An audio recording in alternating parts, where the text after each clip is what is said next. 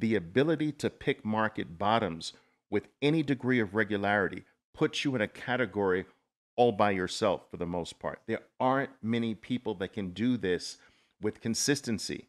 And so I'm going to talk to you today about my approach for picking bottoms. But listen to this. I'm going to show you and teach you how to do this from an income perspective, and I'm going to teach you how to do this from a wealth generating perspective. So a lot of traders, guys, they talk to me about styles, right? And they say, Oliver, I want to be an income producing trader. I want to be able to earn my living in the markets. That's fine. But there's also a different type of market play called wealth oriented trading or core trading. This is where you play the markets for huge, life changing gains. And I don't believe a trader should choose. You should not choose whether or not you an income producing, you, you should not choose between income producing styles of market play and longer term wealth producing styles of market play. The true master trader has both of those covered. So today, my bottom picking method, I'm going to show it to you from an income style so that you can take this technique and start earning money with it on a day to day basis. I'm going to also teach you this style from a macro perspective where this particular technique has the potential to create life changing opportunities for you. Now, there are four market tops. We're not going to focus on those today. We're going to go to the bottoms. Okay. I just wanted to make you aware that there are four market tops, and there are four major ways that markets bottom. Okay. This is what I would call the V bottom. All right. Where your market basically bottoms in the form of a V, drops, and then right away rallies back to the downside. Now, I would say that the market did this kind of bottom in 2020. All right. In 2020, in March of 2020, we fell into a V bottom and we V'd right back to the upside.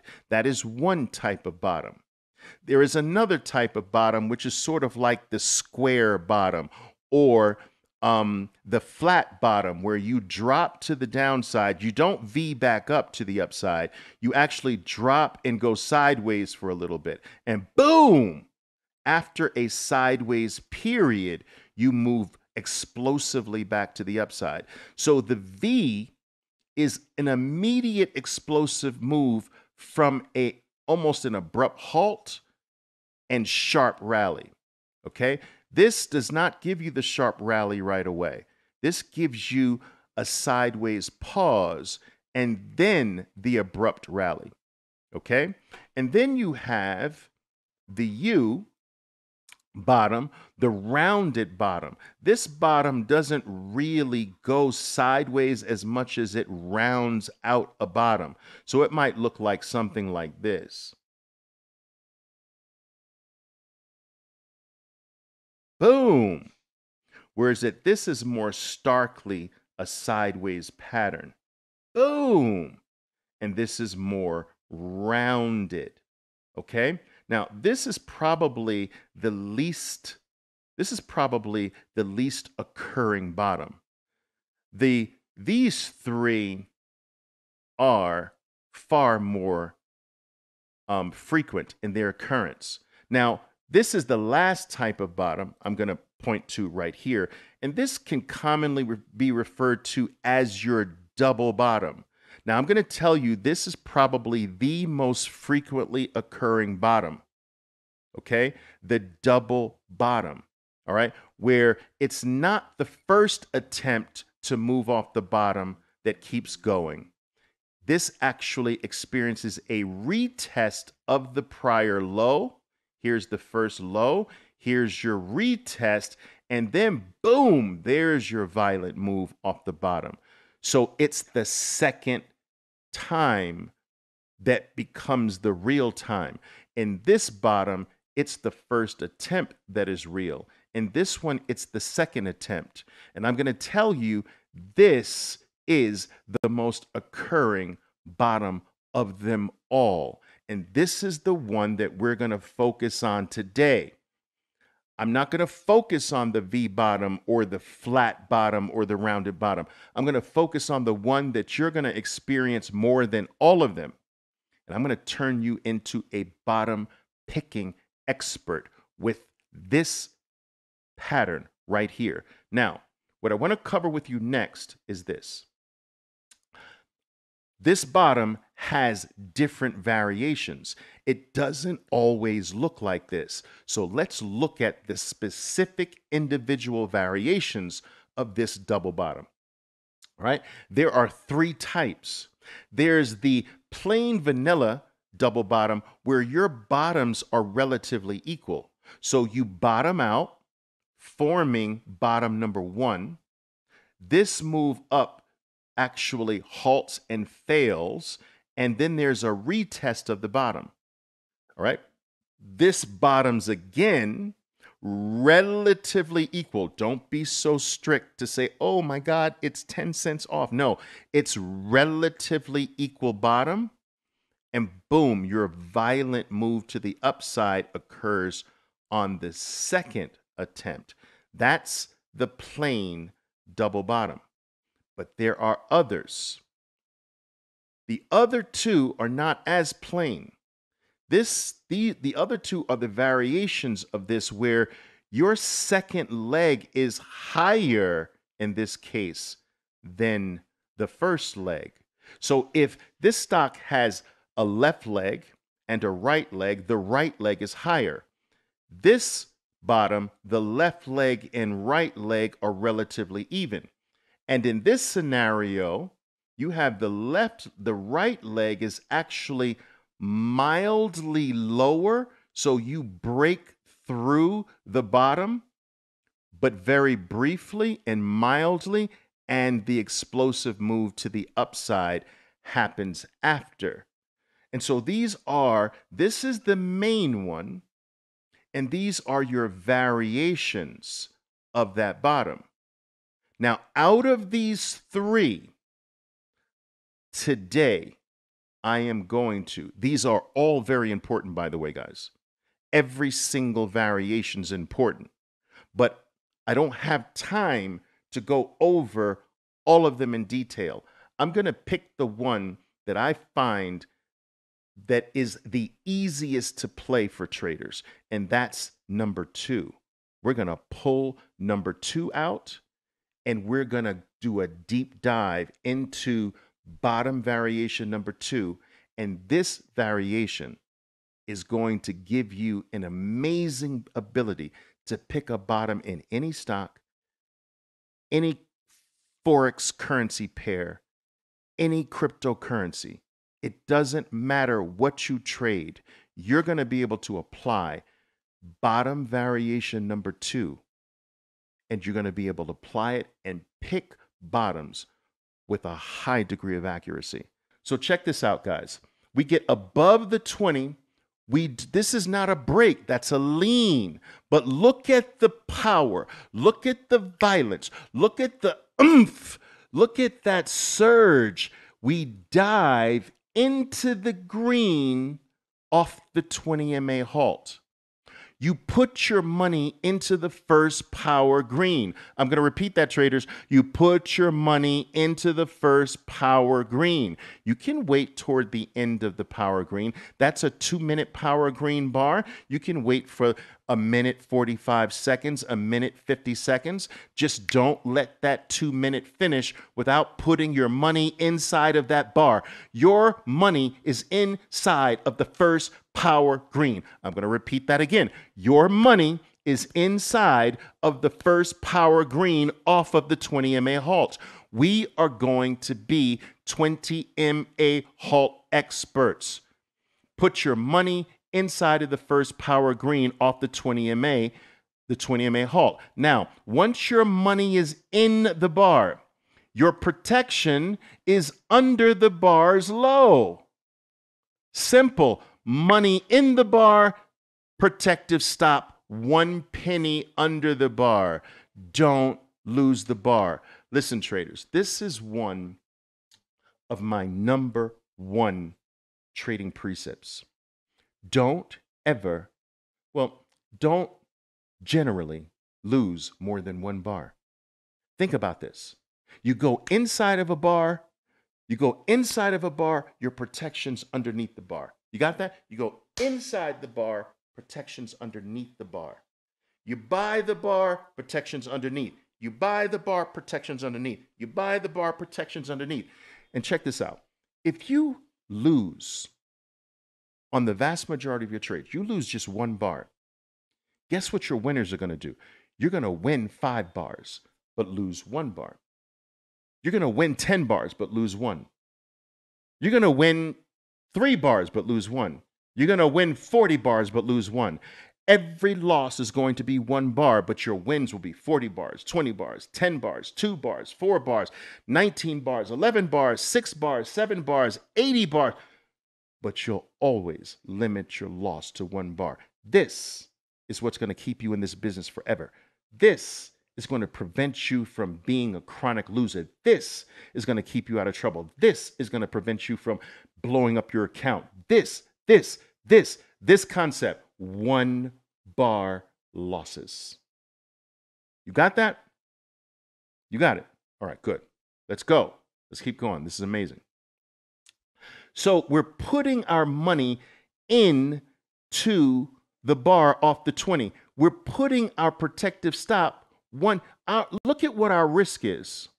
Guys, this is today. Right after 10 o'clock Eastern time, New York time. Boom! And look at your potential gain. Now, guys, I'm always telling my traders, you have to be a snowman trader. Your loss is the head of the snowman. Now, look, here's a snowman. I don't know, for those of you who, I grew up in New York. We used to have snowstorms, and I used to love snowstorms because I'd go out and build this is an upside down snowman. But you want fat profits. Do you understand? That's his little feet. But you want fat profits. See how fat that snowman is? You want fat profits, but you want little losses. There's my loss. Now, how many heads of this snowman fit inside of that body? A lot. That's proper trading. That's proper risk management. The snowman approach to trading, that's keeping your losses significantly smaller than your potential gains. That's what's going to keep you in this business. That's what's going to prevent you from blowing up. That's what's going to send you to that very desirable state we call mastery in trading. This is one of the number 1 rules you can apply, guys. Never lose more than 1 bar. That's the 20 MA halt, guys. Remember the criteria because I'm going to speed through this time. All right. Stock spends a decent amount of time under a declining 20.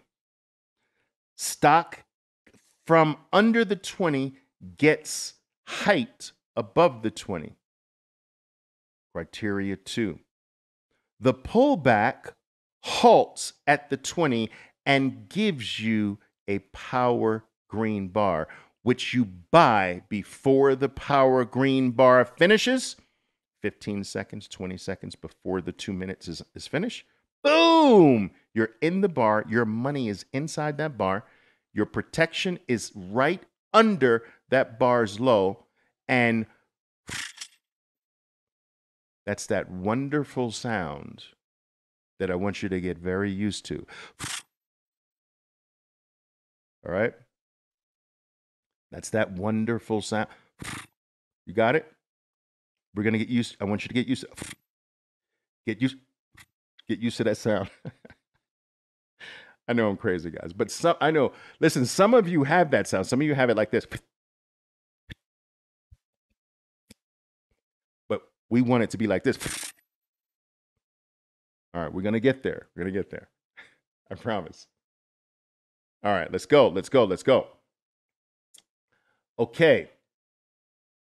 Now, here's a cryptocurrency, guys. This is Solana. All right. All right. Now, I'm not saying that you should trade these things. I'm just showing you that I'm going to show you basically every market. and how it doesn't matter what market you go to. It's the same thing because human beings are the same no matter what market they move to. It's human beings moving these things. It's not Martians. It's not people from some intergalactic universe or galaxy out there. No, it's human beings. And human beings are moved by the same emotions. And it doesn't matter whether you put a cryptocurrency market in the hands of a human being, whether you put an options market, whether you put a Forex currency market, whether you put an equity market, whether you put options market, whether you put futures market, the human being is the same. Human beings are always the same. They're always moved by the same thing. It doesn't matter what's in their hands. And you're going to see the same thing play out in every single market. All right. And so here's our declining 20-period moving average. Here's the stock having spent a great deal of time under the 20. That's criteria 1. This is today. All right. Stock, you see how here the stock doesn't get real height. You see, that's problematic. You really want height. See the height? That's preferable. The height is preferable where you have some space between the stock or the item and the 20. Now we pull back. Get ready, get ready, get ready. Boom! Look at the power green. Look at the surge. Look at the violence. You're going in this bar. Now, I want to give you something a little extra here. If your power green bar eliminates a nice, sizable, fat red bar, you don't have to, you can go in right there. So here's a little bar. Some of my traders would get in right above the red right there. Boom. And that's cool too because their stop is so close. But it's the fat one that you really want a decent size red to be taken out. So boom, that's your key. Some of my traders would buy there. Some of my traders would buy there. It's the significant bar removal that's really the key. You see? This is okay too. Color change at or near that 20 MA halt. So a lot of people say, well, Oliver, what about this one? It just didn't get enough height for me. I like the height. Do you understand? I like that height. And then boom. All right. Good. All right. Starting to come together here now. Here's another one. All right. Polygon. All right, guys, listen.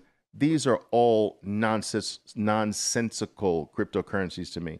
I'm a pure maximalist Bitcoiner. I'm just trying to show you, right? I'm trying to show you that no matter what market you go to, Oliver Velez's voice is going to be in your head. I'm going to be in your head as these 20 MA halt plays form and 2-minute charts in every other time frame for that matter. No matter where you go, I'm going to be there. All right. Now, here we're under a declining 20-period moving average. All right. This doesn't really get enough height, but this does. We pull back. There's the halt. Boom. Now, when can I really enter this? See that red bar right there? When that red bar gets taken out, boom. Money goes in here. Protection goes right under. This is your risk. Here's that snowman again. Boom! And it's so appropriate that we're dealing with the snowman concept because in certain areas in the world, it's going to start snowing. I love it. I love this. Now, guys, I'm not talking too much about profit taking today. That's a different topic, but you all should know if you follow my work that I teach my traders to take profits when you get distances away from the 20. When you get distances away from the 20, you're due for a setback, right? The same way when you get distances away to the downside, you're poised for a snapback. All right? So it's distance away, distance away, distance away.